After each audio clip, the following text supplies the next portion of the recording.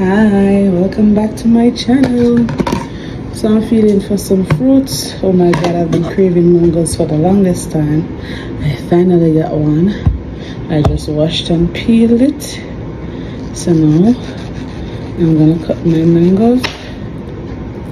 But I'm using mangoes, apples, I have a watermelon, and I also have a cantaloupe. So let's get right into it.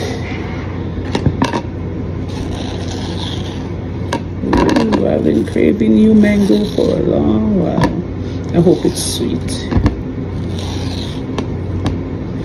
You know, you can't get the Jamaican mango, so guess what you have to do? Work with what you get. So this is me working with what I got, okay? Yes. That one, this mango I think is from King Soopers. Yeah.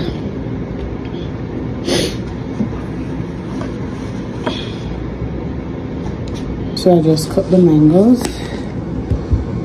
Now I'm going in with the apples.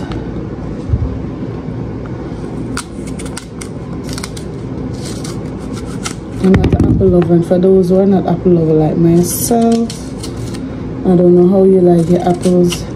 I washed mine with the warm water first to remove the waxy outer appearance of the apple.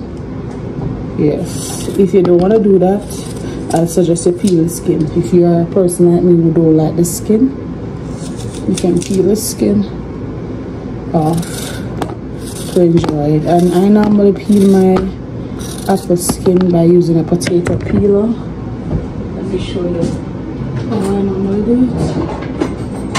Here's my potato peeler. So I'll just gently go in like this, because KJ do not eat the skin of the apple. So if I'm giving him apple, I have to use the potato peeler and go all the way in. But this apple, I'm not so liking the color. I don't know what is this. Look at it. I don't know what are those. So yeah. Person may say, okay, you see what I apple? Yeah, come in and eat them black looking something there. I know I don't want it, so therefore no make no sense in cutting it, because I'm not gonna eat it. So I have to remove all of those. So my apples are done. I'm gonna wash my big old watermelon.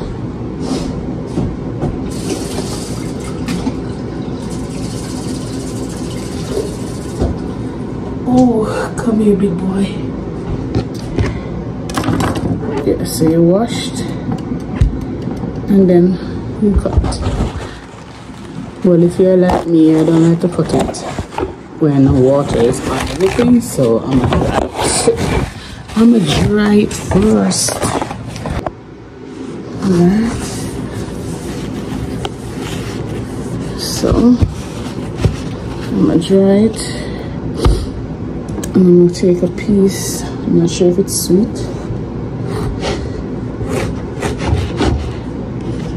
It's not a big watermelon. People may talk by a big watermelon then, because they know my shelf life. I saw a trick or a DIY hack that you can put the garlic in the middle of it after cutting to keep it fresh. Ooh. Wow, look at the color. Look pink and nice. Let's hope it's taste as it looks. Yes. So again, this piece that I cut already, I'm gonna slice it again. Now I'm gonna cut it in a few bite size. It's not all the melon gonna be eaten once, so therefore I can't cut up everything at once.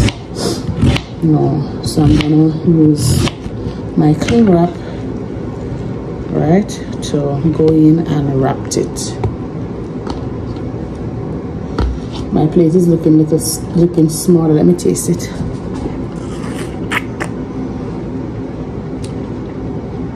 It's sweet. It is indeed sweet. Cut the color again. Juicy. Yeah, nice watermelon this is. I think I'm steering away from the cantaloupe today. I'm not feeling so cantaloupe-ish anymore. At first I wanted it, but now I'm not feeling cantaloupe-ish.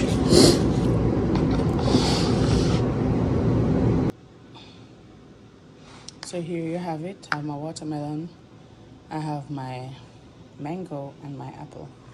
And this is my pretty watermelon. I'm not gonna cut the cantaloupe.